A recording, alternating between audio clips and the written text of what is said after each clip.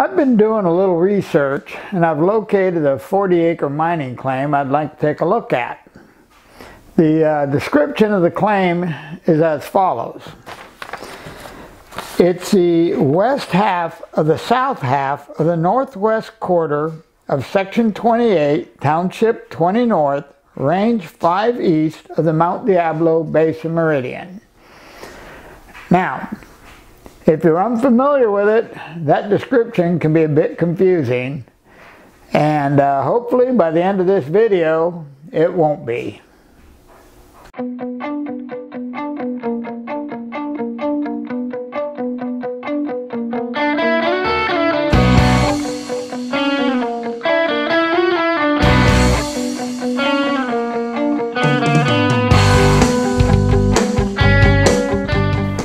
Now, the Public Land Survey System was a system that was devised in 1785.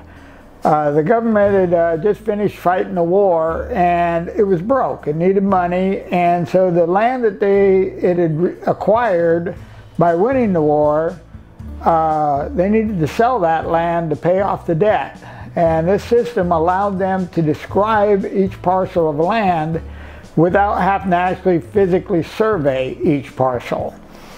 And this system is still used today to describe parcels of land. Not only does it use to describe land for sale, but we also use it to describe locations for mining claims. And if you want to find an old mining claim, you can use this system to locate the claim on your regular topo map if you understand how the system operates. Now, in this video, I'm going to go over the basics of the system. I'm not going to go into great depth on the system. Basically, what I'm going to try to do is give you the basics of how it operates so that by the end of the video, you should be able to locate any mining claim on a topo map using this system. Or if you want to file a claim, you should be able to locate it and describe your claim using the PLSS system. The location of an area starts at a principal meridian. There are 37 meridians in the U.S. Each one is named. California has 3 principal meridians. It has the Humboldt, the Mount Diablo, and the San Bernardino. They were all established in 1851 to 1853. We will be using the Mount Diablo Basin Meridian in this video. Now, your baselines run east and west, and the meridians run north and south. From the baseline, you have townships running north and south. From the meridian line, you have ranges running east and west. Each 6-mile square is called a township, and it contains 36 square miles. Within a township, you have 36 sections. Each section is 1 square mile, or 640 acres. Now, if you're looking for Section 5, Range 3 East, Township 4 South, all you do is count over 3 to the east and then down 4 to the south. Then in that township, you locate Section 5. The section can be further divided. Sections can be divided into halves or quarters. The quarters can be broken down into halves or quarters, and so on and so on. Now that you have the basics down, let's see if we can apply this to a map and make a little more sense of it.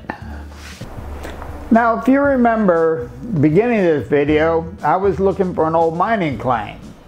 And the description was the west half of the south half of the northeast quarter of Section 28, Township 20 North, Range 5 East of the Mount Diablo Basin Meridian.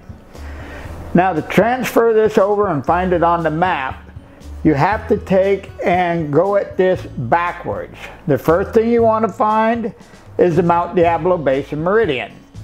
Now on your USGS topo map, or your quad map, your PLSS grid system will be labeled in red. Your ranges will be at the top and the bottom of the map, and your townships will be on the east and west, or the right and left side of the map. Then the next thing you're looking for is Range 5 East, and then Township 20 North. And then in that township, you're going to want to find Section 28. Once you find Section 28, you want to locate the northwest quarter. And then within the northwest quarter, you want to find the south half. Once you locate the south half, then you want the west half of that, and that will give you the location of the claim.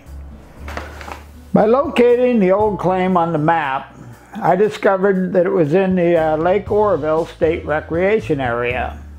That area is closed to all mineral recovery. In 1937, when the claim was filed, there was no lake there and it was open to mining. Well, this one was a dead end, but time to do a little more research and see if I can locate another spot to check out this spring. Well, I hope this video has been a help for you. Now, if you're interested in mining, metal detecting, pretty much outdoor adventure, subscribe to my YouTube channel. That way you'll get notification whenever I put out a new video. Until then, you have a wonderful day.